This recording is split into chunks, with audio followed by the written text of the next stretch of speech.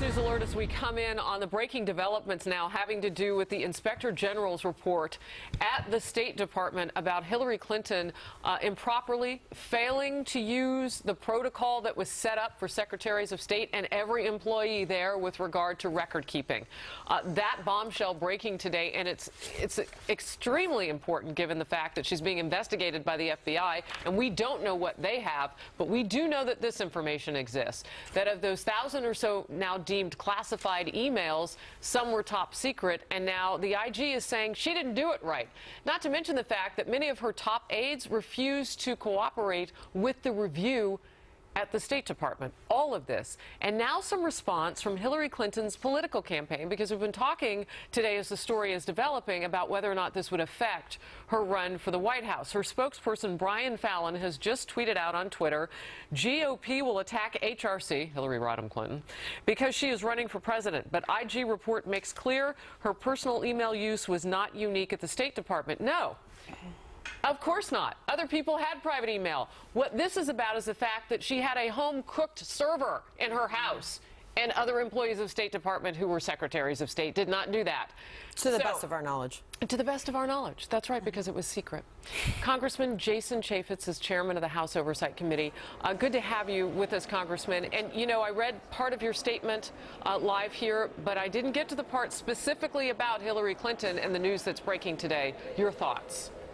Well, one of the deep concerns is we have inspectors general. They're nonpartisan. They're the people we rely on to go looking under the hood.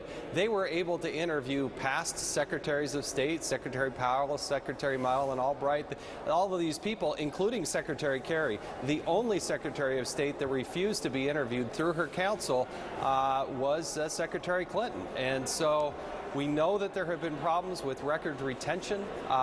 We're very concerned about that. It is pervasive throughout all of government, to be fair.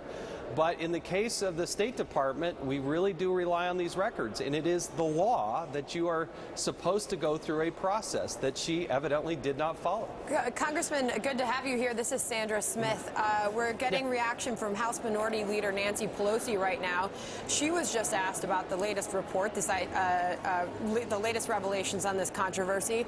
And she said, quote, that Hillary Clinton did act in good conscience. Your response? I don't know how you can come to that conclusion. She set up a private email service with herself. There is a deep concern about records retention. You now have an Inspector General report stating that there were clearly some problems and flaws. She refuses to be interviewed by the independent person, the Inspector General herself. The Inspector General, she should have answered those questions that all the other Secretary of States managed to do. And there's the first time that email was pervasive throughout all of the State Department was under Secretary Clinton's watch. It's something that she should answer to. Congressman, hi, it's Kirsten Powers. So I'm just wondering, two questions. What's the most damning thing in this report? You know, is there new information that you find particularly damning? And second, how common is it for, government officials to not cooperate with an IG investigation? This is very uncommon, and just look at the universe of just secretaries of state, past and the current, all sat down and did interviews with the Inspector General. The only one who opted out was Secretary Clinton. I have not poured through every word of this report, but on some of the top line issues of concern, A, she didn't answer questions, B, nobody's been disciplined there at the State Department for lack of compliance, and you know, when you aren't able to interview the actual person, that says a lot about where they're going with this. You know, as you move forward with this, we still don't know what the FBI has, but can you put what we're learning today into context? We saw with President Obama on with Chris Wallace last month on Fox News Sunday. He started to kind of hedge his comments a little bit. We have to be careful. There are investigations, he said, plural, going on. Put this into context, if you would.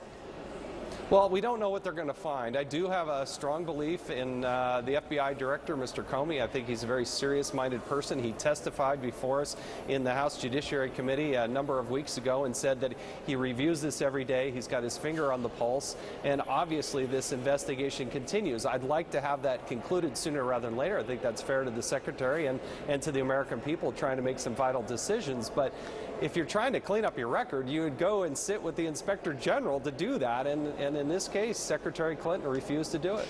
You know, I'm looking now as it's coming into our newsroom, other Democrats who are giving their support. Representative Elijah Cummings, who also sits on the Oversight Committee with you, is saying, you know, in her defense, there were so many other people in the State Department, many who held the same job she did previously, who had personal email. That is not really the issue, though. It is the private server and those emails that were deleted that we will never know. But I want to get your thoughts on it.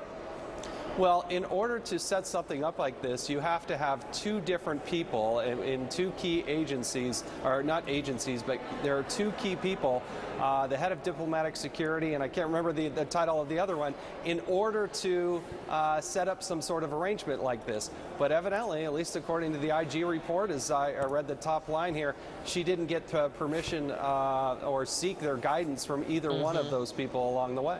Congressman, it's Sandra again. Let's broaden this out and look at this from a political perspective as we await more findings from this ongoing controversy. We've already seen the presumptive GOP nominee, Donald Trump, attacking Hillary Clinton on this email scandal. Will Republicans be able to get this message out there after this IG report in a different way than they have in the past? As Kirsten said earlier, Democrats have baked this in as far as Hillary Clinton and the email scandal. Where does this go politically? You know, it's not my job to drive it politically. Here's the concern. When the Secretary of State, serving in one of the most sensitive positions in all of government, has this private setup, it potentially put people's lives at risk. It's a national security concern.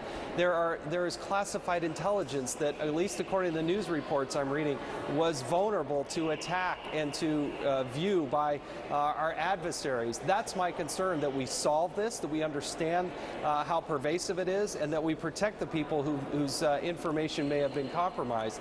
The political stuff, the nominees will take care of that. I don't want to get in that food fight. I want to stick to the facts, and the fact of the matter is, she alone, Secretary Clinton, created this vulnerability. Her statements on it thus far appear, at least on the surface at the beginning, to be untrue, and she needs to come clean. But you have a chance to come clean on this by being interviewed by the Inspector General, and to refuse to do that is just mind-boggling. Well, by the way, do you expect her to do that, Congressman, eventually, sit down? Well, you would think that she would voluntarily do this. If she wants to get this behind her and she has nothing to hide, then go answer questions from the nonpartisan person, the Inspector General, to answer these questions. All right, Congressman Jason Chaffetz, thank you for joining us on this breaking news. Good to have you.